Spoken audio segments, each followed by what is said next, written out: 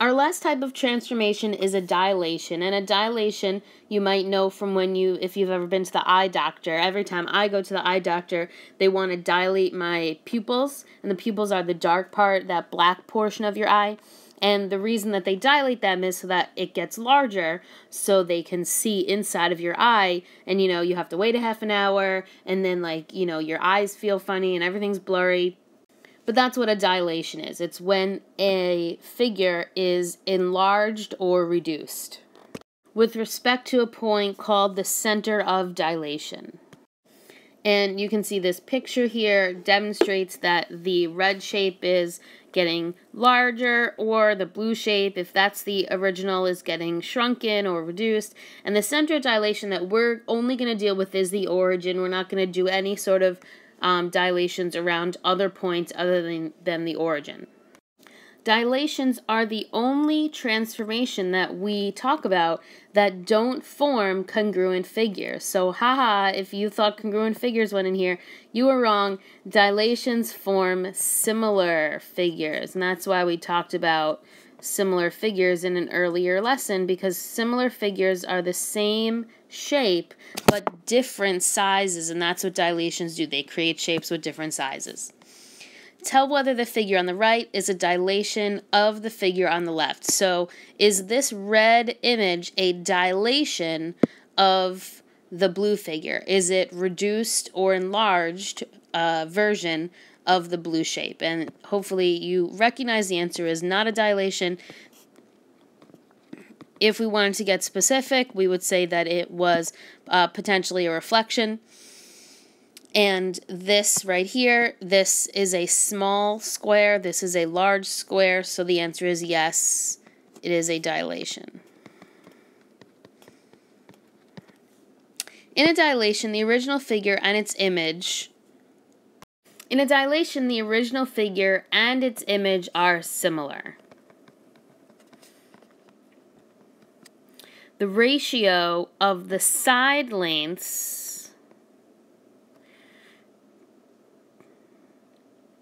of the image to the corresponding side lengths of the original figure is what's called the scale factor.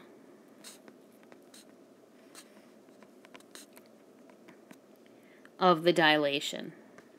So let's look at the next example, and I'll show you what the scale factor is all about.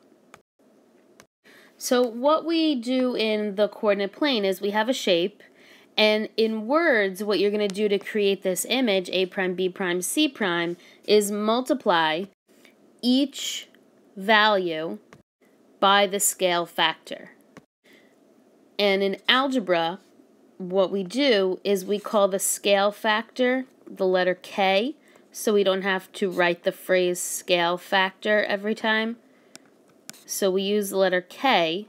So in algebra, the way that we'd write that is we would have the coordinate point x, comma, y, and that would turn into the coordinate point k times x, comma, k times y. Now, if your k value, if your scale factor is a whole number like 2 or 5 or even a number greater than 1.7, the shape will get larger. So the reason that this blue shape is larger than the red shape is because the scale factor was, in this case, it's actually 3. If the shape were to get smaller, like let's say the blue figure was the original and the red figure was the image, the way that you make it smaller is not by dividing, it's by multiplying by a fraction, like 1/2, or 2/3, or 1/5, right? Multiplying by a fraction makes the number smaller. So we're always multiplying. It's just a question of, is the number getting smaller or larger based on the scale factor? So let's try an example. When you're dilating a figure, you are actually going to create the coordinate points first, and then you're going to plot them. This is different than the other ones that we were doing, where you could have used the algebra technique, but you didn't really have to, and for rotations, there really wasn't an algebra technique. I mean, there is one, but let's save that for high school. But But when you're doing dilations, you are actually going to want to create the coordinates first. So what I'd like to do with you now is I'd like you to pause the video, plot the triangle, and then I will do the image with you. Pause now. All right, let's create the coordinates. What we're going to do is we're going to create a new triangle with a scale factor of 3, which means you're multiplying by 3 each of the coordinates. So here we go. 1 times 3 is 3. 3 times 3 is 9. So the new A prime, or A prime, is going to end up at the point 39. 2 times 3 is 6, and 3 times 3 is 9. So B prime will end up at 6, 9. 2 times 3 is 6, 1 times 3 is 3, so C prime will end up at 6, 3. So let's graph it.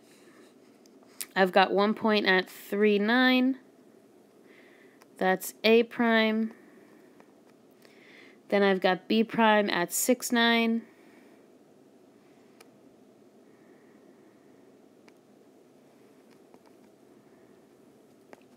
And C prime is at 6, 3. Create it. They should look like they're the same shape, but obviously one is larger than the other, and we already have the new coordinates, and we just have to finally say whether it was an enlargement or a reduction. So did the shape get larger or smaller? Since the shape got larger, it is an enlargement.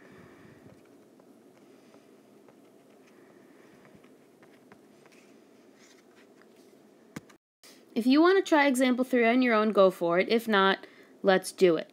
Pause the video and please graph the rectangle WXYZ and play when you have that graphed.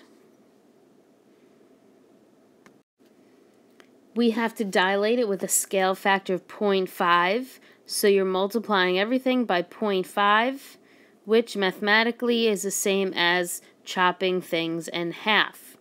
So, here we go. -4 times 0.5 is -2. -6 times 0.5 is -3. -4 times 0.5 is -2. 8 times 0.5 is 4. 4 times 0.5 is 2. And 8 times 0.5 is 4. 4 times 0.5 is positive 2. And -6 times 0.5 is -3. So let's plot that.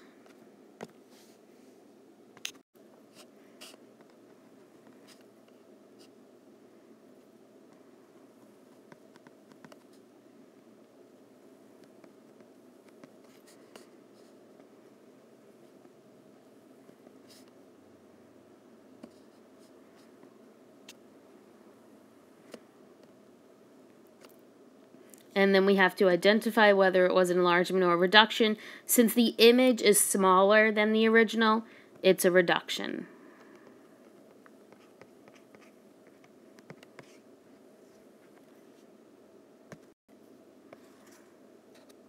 We're going to, in example 4, do multiple transformations. We did a kind of example similar to this where we performed more than one transformation. So I'd like you to pause the video and try this one on your own.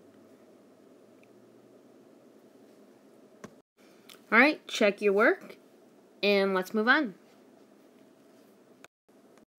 This one's a little tricky, I think, because they want us to come up with a sequence of transformations, and there's many different combinations. So I'm just going to say one, and if you're cool with it, then we'll go with that. If you can come up with another one, fantastic, but here's one that I can think of.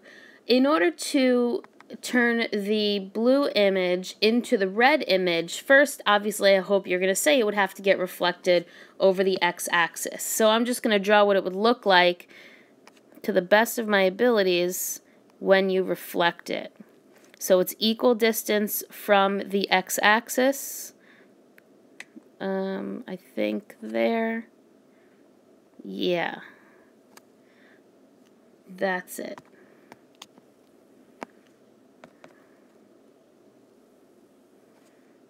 So this would be what it would look like reflected over the x-axis. So first thing I'm going to do is reflect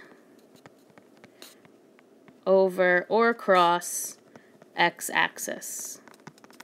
Then, if you think about it, I've got this point. I'm just going to pick this one right here. It's at 2, -1. And its corresponding part, which is here, is at 4, -2.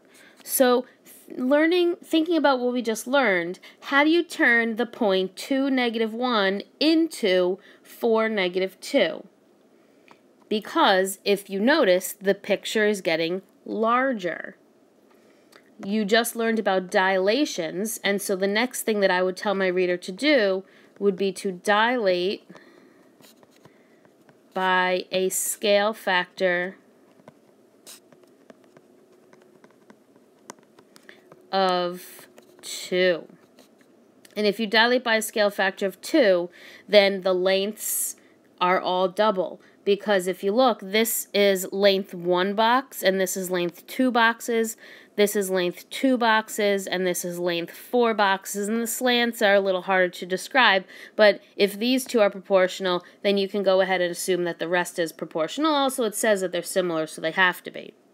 So this would be the answer, one possible answer. You could have rotated it and dilated it. There's so many other things you could have done. If you have any questions, write them down and ask me when you come to class.